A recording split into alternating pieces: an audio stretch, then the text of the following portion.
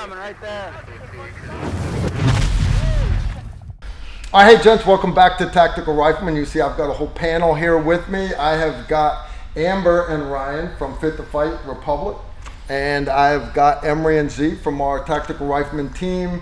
If you're not familiar with Fit to Fight Republic, that's a YouTube channel, right? Yep. But you can go to Fit to Fight Republic, right? YouTube/Fit to Fight Republic. And if you guys are not subscribed to them right now, you're missing out. Yeah, just I saw some of the videos. I was like, we've got to have them come out here. So what we have is a laundry list of videos that all of you, our subscribers and viewers, turned in. Great questions, combatives, self-defense, and we're going to work our way through the questions. And we're going to start off with question number one. What is the best way to deal with multiple threats? Z, why don't you start us off? So we read these questions prior to, and we kind of talked about it a little bit, and things that I've seen taught to prisoners or prison guards that work in prisons without guns, without any tools really at their disposal, and sometimes they're outnumbered greatly, 100 to 1 in some situations, right? So this is a big deal for them to learn some technique to survive temporarily until they have some support coming in to help them, or until the fight dies down. I don't know. But what we've always leaned towards was what's predominantly called the Muay Thai clinch, or it's a Muay Thai technique is where I learned it, right? But it's essentially a position where you hold someone's head and you hold them close to you, managing the space, not letting them too close. In the exact perfect spot to receive knees, elbows, headbutts, anything you can implement within that position is at your disposal. The best thing about it as far as dealing with multiple people is when you've got that person and you're anchored to them and connected to them, you have a huge lever at the top of their body, Carl, like their head is a lever, right? It's connected to their spine, connected to their ass, right? Big long lever here, and I can swing them where I want them. So you can essentially use them as a block or piece of cover between you and the other threats, or the multiple threats that are trying to get to you. And yeah, you're not going to get away damage free in any kind of fight. I'm sure we all agree on that. But you're going to minimize damage, and you're going to keep from being surrounded, keep from getting multiple people hitting you at the same time where you can't really anticipate anything, and the worst case scenario could happen. They knock you out, or they do something that cause you to be very vulnerable.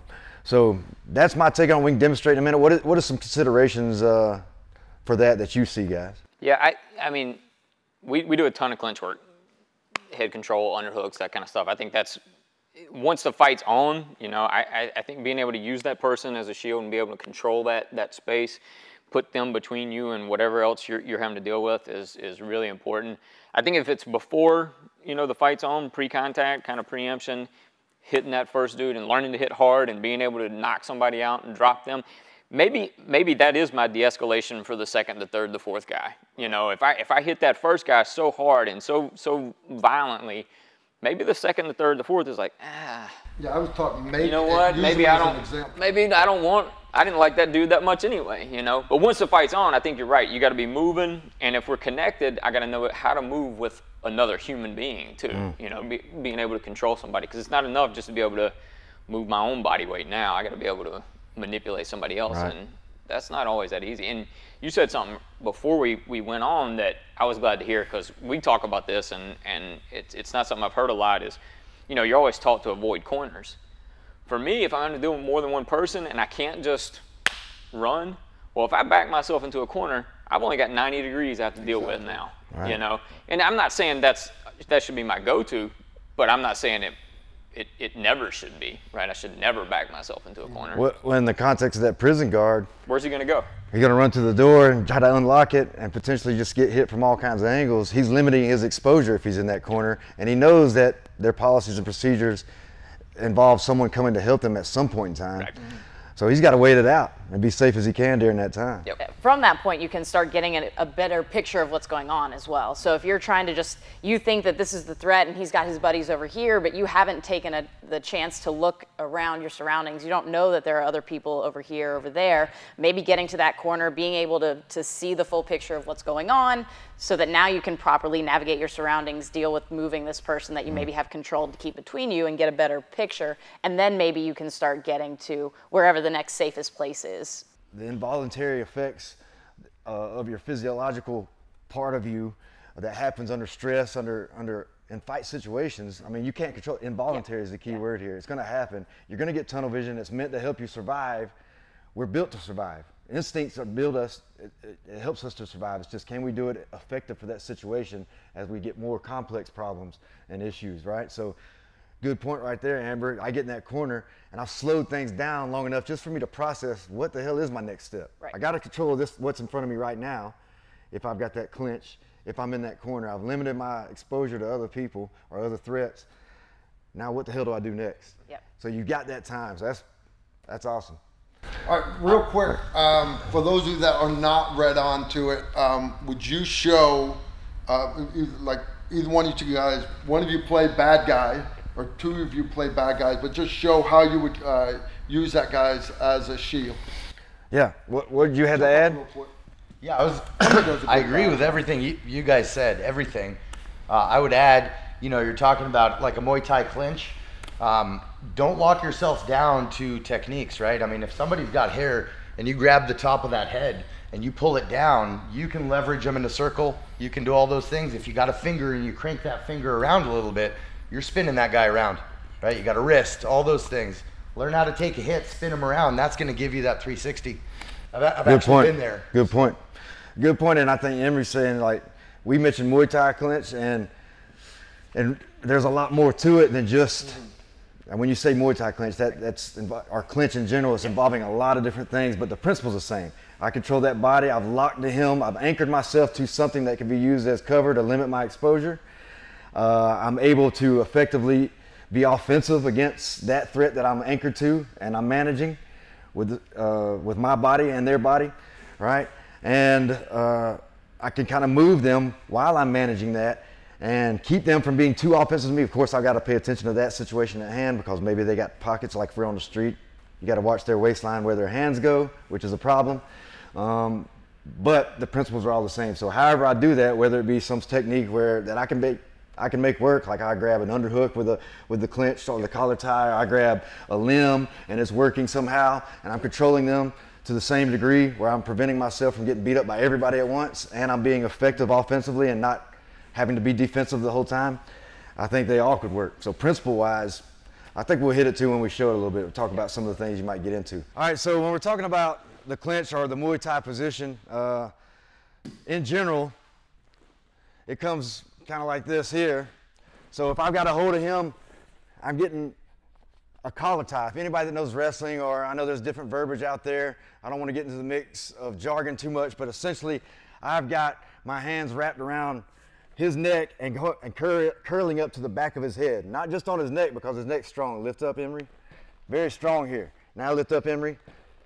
A lot weaker here. I've got more of a lever on the end of his head. Think about it. When I'm using a wrench, I'm at the end of the wrench. I'm not up close to where the wrench is attached to the nut, right? So I'm here. That is a general Muay Thai clinch. Now, the variations that we kind of discussed, we're not getting into the specific details and techniques to refine all this, but you can see that some of the components of this clinch is I've got a hold of him, but I don't let him get too close, because if he's going to wrap around my waist, which would be bad for me, he has to get through this frame that I've made.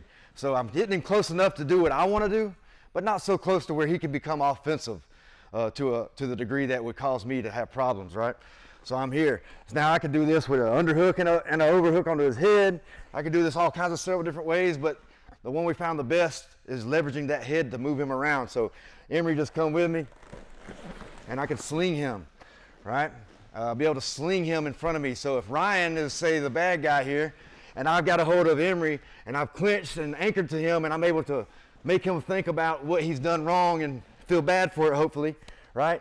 I see Ryan coming, I can bring him in between us. And now I've limited Ryan's ability to do anything worse to me at this point, right? So I'm swinging him. My head is up while I'm doing so, right? So while I'm doing that, I could be hitting Emery and still seeing what else is going on. So some of that processing that Amber's talking about, right? I'm doing that in the meantime. I've got to hold him, hands, where's he at? Moving him, moving. And then show us what it looks like in the corner, Ryan. If you don't mind. I mean, basically, just concept-wise, right? I've got 90 degrees that I have to worry about now. I can't move. I've limited my mobility, but at least I know that. I know the area that I have to deal with. I know that for somebody to get behind me, I have to come off this wall. I have to come out of this corner. And probably, at most, I'm going to have to deal with 2 people because no more than that can get in, right? And you guys are going to get in each other's way, and, you know, maybe you start crawling over each other and getting in the way, and now I can start pivoting and moving off that wall, and then... Yeah, you got a guy engaged here. Right, so if I'm here, I can start working off this way, boom, and now I've got just this, so I can see what's going on. Same thing that you were talking about earlier. I can see what's going on behind or in front of me. I've got 90 degrees I have to deal with, and you know, based on whatever Emery does from here, dictates kind of where I'll go off of that. Right. One interesting thing here too, like if Emery's, you said take his heart or take his consciousness. Yeah. If Emery's feeling like he's not in the fight anymore, and Ryan notices that, he can switch out. Right. To his bad guy. He comes here. Boom. Now I'm in here. Boom. He's taking care of me. Right? Yeah. He switch out accordingly, depending on where the threat is. What you determine is, hey, where's the worst threat? What do I need to take care of right now? And when you've got hands on, you feel that, right? You feel they're not fighting anymore. That tactile sensitivity. You feel all of a sudden, this dude don't want to be here anymore. Right. Becomes less aggressive. What do you got, Amber? Yeah. If I end up in front of the person, it's not a bad place to be, but if I can move to where I can start taking their back and breaking down posture and look to start getting into these corners and have control, that's going to give me another advantage. Maybe I take this guy out, I hang on to that strangulation for a while, he goes limp, and now I'm on to the next person. Good point. So they decided they were out of the fight, or if I take them out of the fight. Good point. And that's a good plan. We kind of started leading into that when we said, hey, you could switch opponents. So if I turn around and I grab somebody from the back, the problem with that sometimes is they become heavy and they're no longer the shield that I want to move around with me. Yeah. So I have to that point, I'm kind of dictated that I'm switching off now. Like I got you, sit them down because I don't want to be holding you. That's not energy efficient for me. And now I'm over here contacting this guy and I've got my new shield. All right, so to review real quick, principles: establish an anchor, frames. That means you don't just go and say, hey, I looked at the video with these guys on there and I seen how Z grabbed his head or how Ryan grabbed his head and I'm going to do that and that's going to work. You got to feel how to distribute your weight. I got to lean on him, you know, and we talked about this several times before. When I'm on somebody, I'm not like this. So this is, Emery can tell you, you feel me leaning? You feel me leaning at all here? Nope. Now what's happening? And I'm still talking the same. I'm not using any energy. Emery's using energy. So that is something that you don't just learn by seeing and implementing casually. You have to feel that, and you have to have training partners that are willing to let you lean on them. The principle is I'm anchored, I'm distributing my weight properly, which is efficient for me energy-wise, right? I'm making them use all their energy, hopefully, right? Minimum on my side, which requires training again, and I'm directing them to be between me and the other threats by anchoring to them, but not anchoring so close to them where I give up my hips right here, and you can see Ryan can lift me pretty easily here. Go ahead, Ryan. That's pretty easy.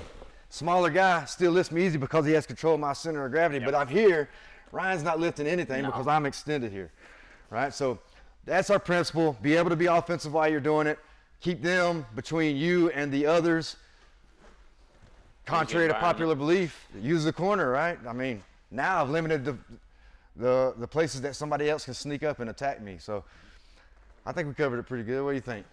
Closing argument? I got another little point, right? Just to the point that I made before. So Z doesn't have much hair to grab. He doesn't have much of anything. Don't use clothes. We're not using gis, and that shit tears. I've ripped somebody off a bicycle before, and that shirt went off, and then I lost him. And then they were naked. You got to find a naked guy. An ear, however, right? An ear, you can stick fingers in the nose, right? Don't go for the mouth. They got teeth. But you grab an ear, even if that ear rips off, the other guys don't really want to deal with it anymore. I think that's a great point. What we practice all the time, we can't practice ripping people's ear off necessarily, or poking their eyes. Top to bottom.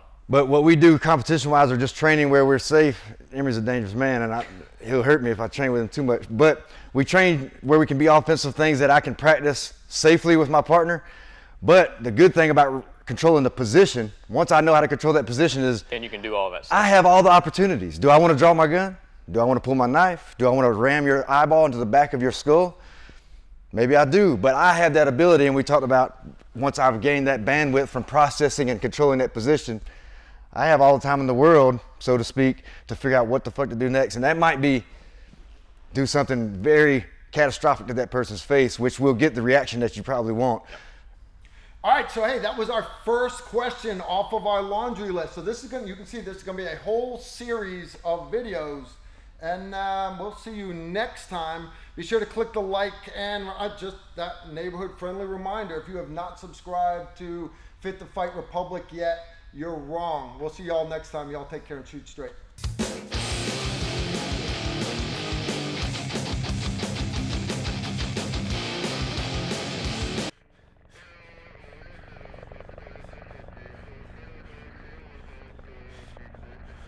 If you like this video, make sure to like, comment, and subscribe. Also, make sure you follow us on Facebook, Instagram, and Twitter so you don't miss out on anything.